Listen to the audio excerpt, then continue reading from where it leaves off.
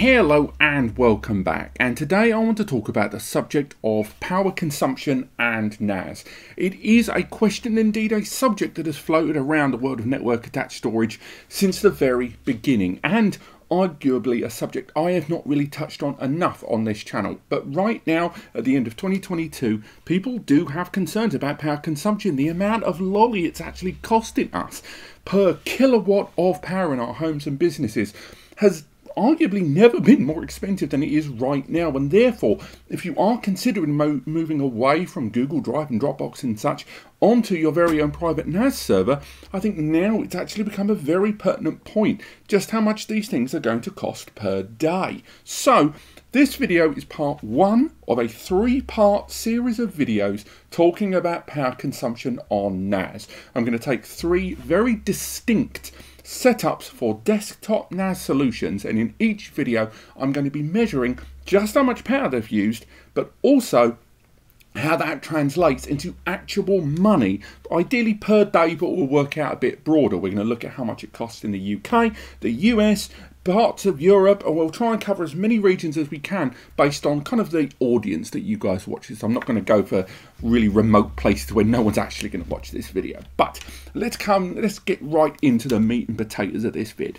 This is the Synology DS920 Plus. It's arguably one of the most popular solutions the brand has released in its disk station series over the years. Now, for the first video in this series, I wanted to focus on this one. One, because loads of people have got it. Two, because it's on offer everywhere at the moment. But also because it ticks a lot of boxes for most users. And in terms of drive population, I have fully populated this device with WD Red 4TB standard class drives. This is very much your basic bitch NAS setup. It is 4TB drives in a Synology hybrid RAID there, so again running there, and it's a quad core Celeron with 4 gig of DDR4 memory.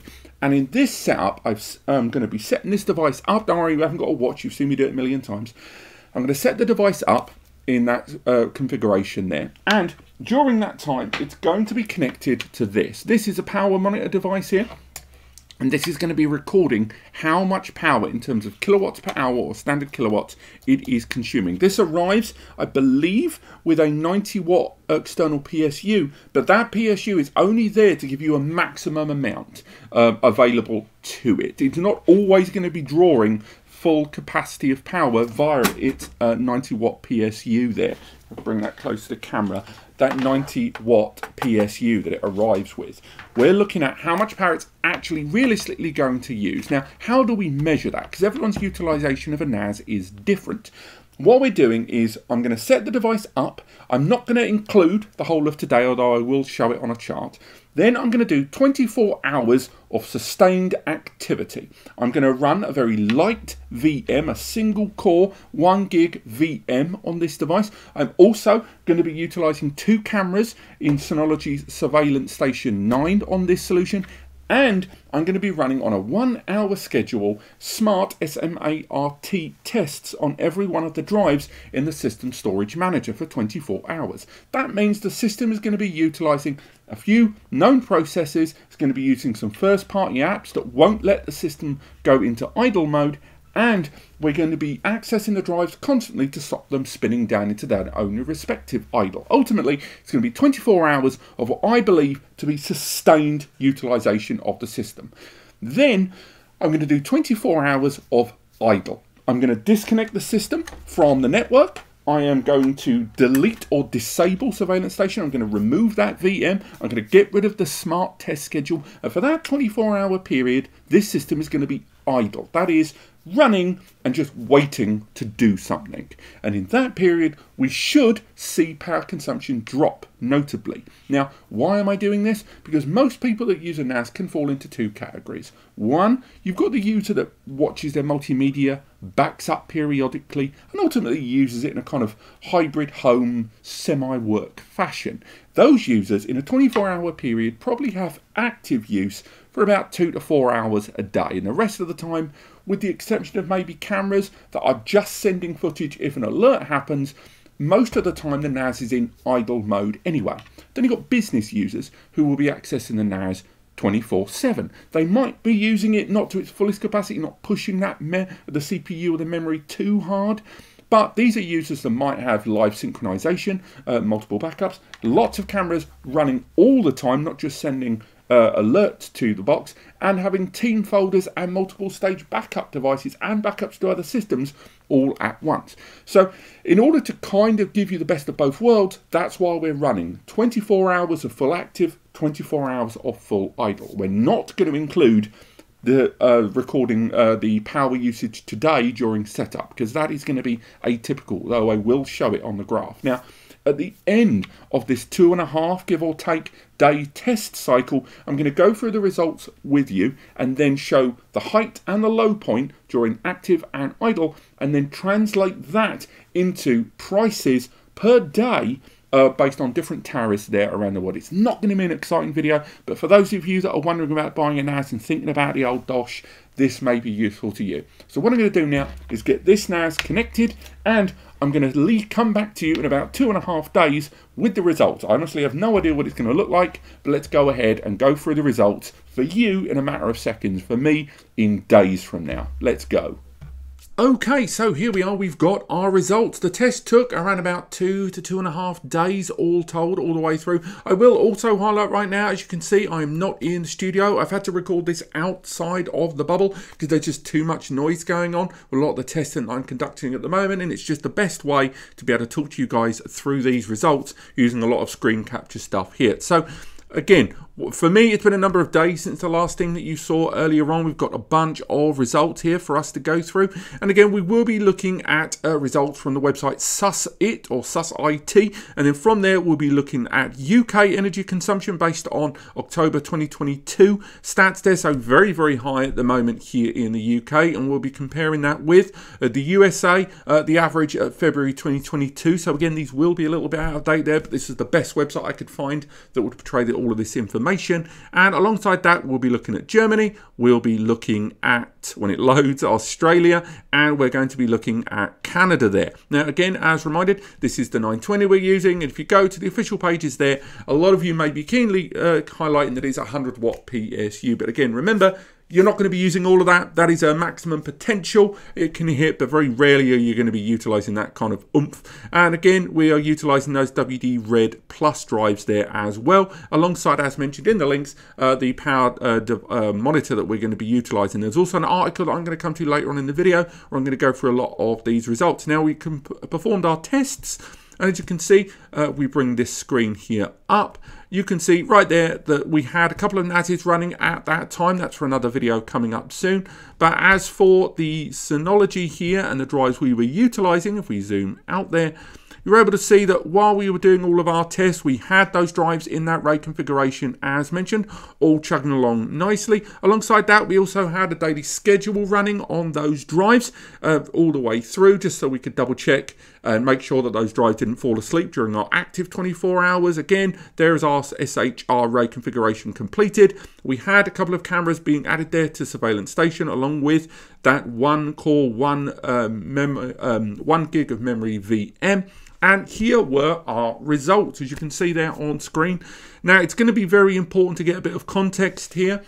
That 0.42 there, that was during the RAID initialization, the system setup, and ultimately we are not looking at this number. This was a less than 24-hour period, but also because it was during the setup, that is not atypical of utilization of one of these devices. Now, the 0.51 kilowatt utilization, that was when the system was in that full access. The 2 cameras, the VM, the hourly smart test, and ultimately not letting the system be able to go into idle for 24 hours. This represents a very peak number there for 4TB WD drives and the Synology 920 there, that mid-range NAS. Very few users are going to be hitting those kind of numbers unless they are running the system with a multitude of applications for 24 hours in a day. Now, as mentioned, the 0.18 was when we were running the system. And again, I'm sorry to be repetitious about this, but I want to make sure in case people skip forward, that was when we disabled the VMs, we disabled the cameras, we disabled all of those smart tests, and we disconnected the LAN cable. So that was 0.18 kilowatts utilization for a 24-hour period when the system was in idle. Even the lights of the LEDs on the front of the NAS disappeared there. So again, that is what we are looking at. Those are our stats. So why don't we convert those stats into prices there? So we'll bring that there. So for the UK, we're going to look at the utilization there of full 24-hour access. That was the 0.51 kilowatt utilization. But of course, we need it per hour so we can work out the daily rate. So for that, what we need to do is bring ourselves up a calculator. So first, we're going to have to calculate in there 0.51 kilowatts. We're then going to have to divide that by 24 hours there, and that will give us 0.02125. Now, I know a lot of you are already going to say in the comments, we don't need to include these calculations because of the stats here on screen. I just want to show my numbers as I go. And again, doing a lot of research into the power consumption of these devices for these videos, I accept that I'm by no means an expert on this. So if you know a better way to do this, or you can recommend another way for future videos, please let me know in the comments. But again, this is our kilowatts per hour rating there that we can see, 0.02125. So what we can do from there, and we'll remove that calendar from the field of play, is we'll make our way back. And then from that, let's get rid of you, minimize that there. That's what you get for not looking at what you're doing. And then from there, we'll start calculating this into each of the regional calculators. So 0.02125, and again, that's kilowatts. And we want to look at a daily period there. So again, it's working out 17.34 pence for the UK there. So 17 pence. Remember, that is full utilization there. Most users are not going to be running it at full, so hold back your judgment until you see the idle utilization. And again, we're going to do exactly the same thing there for the US. So for the US, again, showing our numbers live there, we can see that that's working at 7 cents 55 per day. We work out there for Germany, so this will work out in euro cents at 16 euro cents there. If we work out in Australia, bring that up on there, kilowatts per hour, 24. We can see that is not right. Let's get rid of that. It's working out 12 cents there in Australia. And finally, we can look at there for Canada, or Canada, as someone said to me a while ago, and I thought they were having an absolute bad day, lost it time. But there we go. So it worked out for them 4.33 cents. Now again, bear in mind that the averages we're using from these sites, much like the Canadian ones, some of them are severely in need of updating for your own tariff. So if you go to sus.it, you can enter your tariff manually if you choose. But as you can see, we were looking at 4.33 cents Canadian. We're looking at 12.03 cents, so decimal place cents. I mean, pointless in Australia for Australian dollar. As far as German euro there, it was 16.28 euro cents. For the US, we're at 7.55 cents. And again, these are per day of full access, 17.34 pence in the UK there. But again, that is the most up-to-date statistic there. And I do know us in the UK right now are suffering something of an energy price crisis right now. So now we know those figures. Why don't we look at idle? So for now, we are looking at when the device isn't used for 24 hours at all. Now remember, most users are going to have very mixed periods, with active being much, much shorter and prolonged periods of idle time. So it's important to get these numbers down. So this is 0.18. Let's bring our trusty calculator back. So 0.18. Once again, we're going to divide this by 24. And there we have 0.0075. So from there, we'll copy that along. And again, we're just going to repeat exactly what we did before, but this time the stats, we won't have to change all of them because it will remember what we did before. And this will be representative of a much lower consumption there. We're going to have to go back in there, aren't we? And then again, Australia, we can bring that up there. And finally, we can open up into Canada. I'm not used to using this laptop for these recordings. So as you can see, when it comes to Canada, you're looking at 1.5 cents, give or take there, which isn't exactly mind-blowing there for idle over a 24-hour period there a day. In Australia, you're looking at 4.25 cents. Remember, this is not dollars, this is cents.